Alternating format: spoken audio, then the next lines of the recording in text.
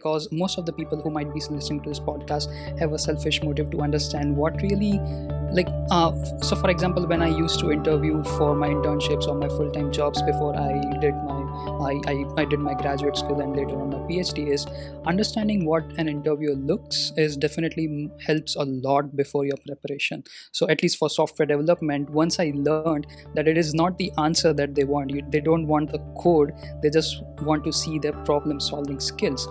So they don't want the code to run itself, it's just like how you think or approach the problem, and it's in that particular few seconds that the engineer makes out is he or she a good candidate for that company or not. So if you are a person, I don't know if you have interviewed people for your roles, but if you have interviewed, then can you tell us what are these subtle metrics that you have for yourself, or I don't know, in general Nvidia has for people who are interviewing?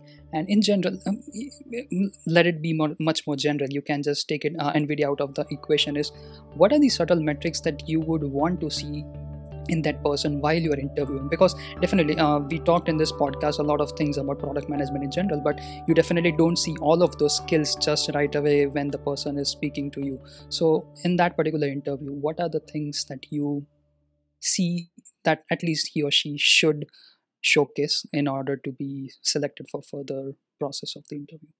Right. Um, First of all, know, of course, like you need to know your stuff, right? Like for example, if you come in and interview for a AI system job role, but you don't know anything about how to, not just like building the product, you don't know anything about the competitive world, you don't know anything about how to take this solution to market. Like for example, at Nvidia, we don't sell direct, we sell through our channel partners. And who are the channel partners that could take this on?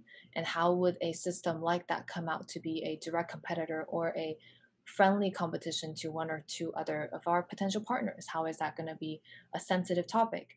I think those comes with experience of like, just you will have to experience that to really know your stuff. And immediately those who know come in, they answer it with no fluff, no BS, right? It's like, I know this field very, very well.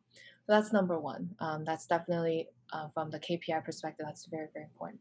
And then the second thing is, um, I would say a lot more on the culture fit perspective. Like, are you a humble person, know a lot but still humble, or are you an arrogant type of person?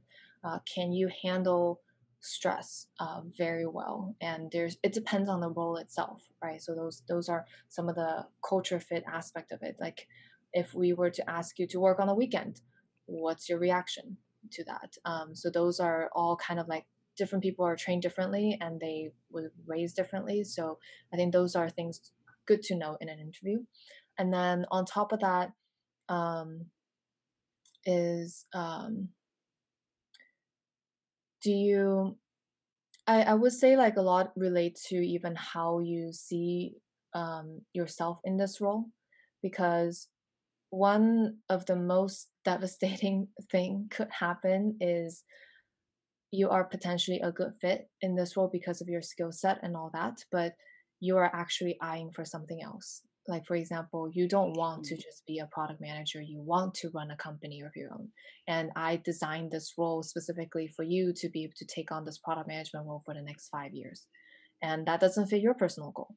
So, making sure this job role is created for that candidate and that candidate specific dream and goals are somewhat aligned, or at least we could be creative in terms of setting KPIs to have that personal development, professional development built in. And I can't stress that enough, because a lot of folks ended up coming to a certain job role, the managers ended up abusing his or her skill set over and over again, just do the same thing because that person is so great at it, and never kept that person's future growth perspective in mind. And that's we would just end up losing that candidate. And it usually takes about a good 9 months to really know if you had a bad candidate. And then to fire that person, ugh, that's another thing. And then to rehire and then wait another 9 months to figure out that's a good candidate. So I think early on there's a lot that you will find out whether it's a good candidate or not. And then another thing I like to do is actually give the candidates a very real scenario of that job role that's happening day to day. And then I just want to ask them exactly like you said, how they think. how would they prioritize their role, what are some of the questions that they will ask, and what are some of the things that could potentially be a roadblock that they should think through. And sometimes And like as little as like, oh, an engineer doesn't want to do the work if documentation is not fully in place.